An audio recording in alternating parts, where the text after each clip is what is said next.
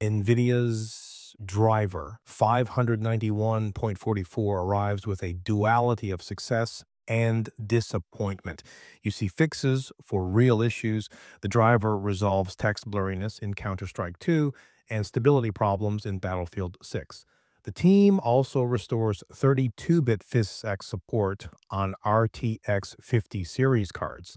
This specific fix, a community win, means classic titles like Mirror's Edge regain their expected performance. Users even found a workaround to force this hardware PhysX for other unlisted 32-bit titles, which is a great example of community persistence. This driver also delivers new game optimizations, including support for DLSS4 in Battlefield 6 Winter Offensive. However, this release introduces critical new problems. The developer of Virtual Desktop now warns users against installing this driver because it completely breaks video encoding. This is a massive issue for VR users in Counter-Strike 2. After fixing the blurry text, the driver introduces a severe color distortion.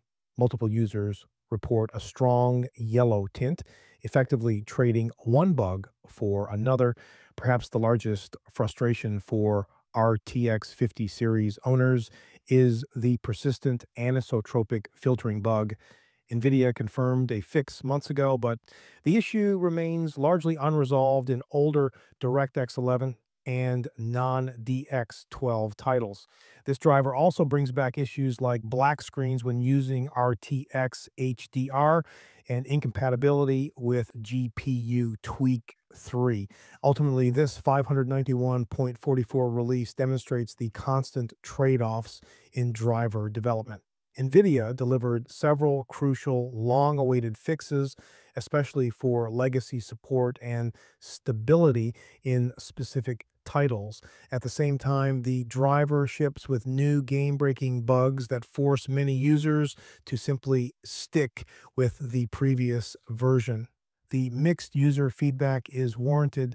You must now choose between stability in old titles or dealing with new issues in modern ones and creative applications. Hope this info helps, and I'll see you in the next video.